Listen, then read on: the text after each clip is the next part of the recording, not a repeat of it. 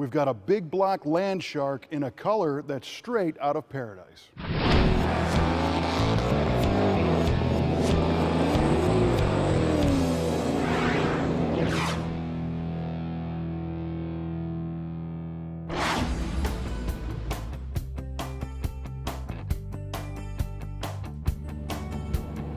Mid-year Corvettes have a lot going for them, with style for miles and power to spare. And this one got me all Twitter-pated by the looks alone, but as in any solid romance, looks are only part of the attraction.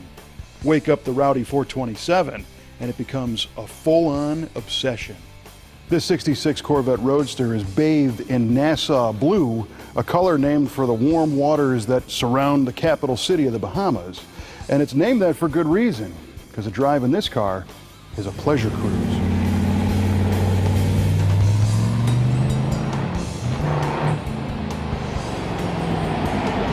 Nassau Blue looks dynamite on these cars, and the stark white interior lends to the nautical theme. In fact, the very name Corvette comes from a small, swift warship. And of course, we all know they call these cars Stingrays. But in this case, if you step on one, it's the competition that gets stung.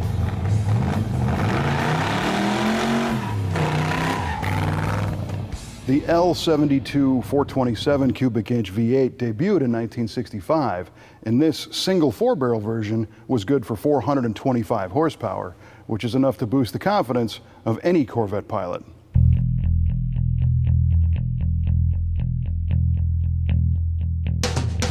The big block Chevy V8 was in its second year of Corvette production, but 66 was the first year for the 427 version. The first 427 was option code L36, which was good for 390 horsepower, but this one is equipped with the L72 turbojet 427, a hotter 427-inch plant capable of 425 horsepower at 5,600 RPM and 460 foot-pounds of torque right out of the box. It thumps with a solid lifter camshaft and came with transistorized ignition to keep that spark lit. Fuel is sucked in through a single Holley 4-barrel carb, and the 11-to-1 squeeze of the forged pistons turns the fire into speed.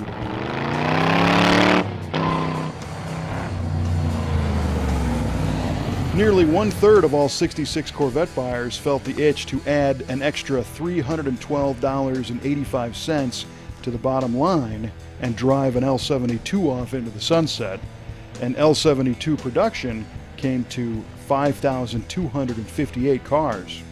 The power runs through a 4-speed close-ratio manual gearbox and a 336-to-1 positraction independent rear suspension. The rumble dumps out the side pipes, and the song, well, it's pretty sweet.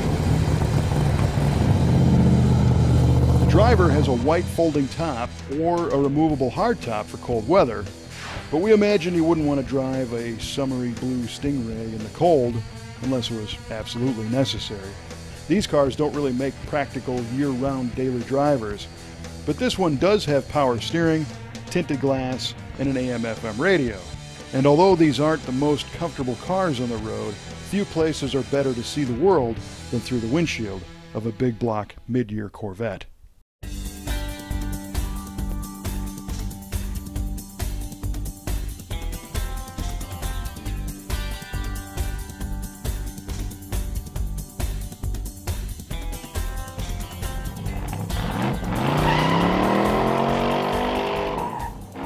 Thanks for taking a cruise with us in this stunning Nassau Blue Corvette from the Brothers Collection. If you like this stuff, why not subscribe? Doesn't cost anything. Just click the subscribe button on our YouTube channel, or you can follow us on Facebook, and we'll bring you more cool cars like this one from the Brothers Collection on Muscle Car of the Week.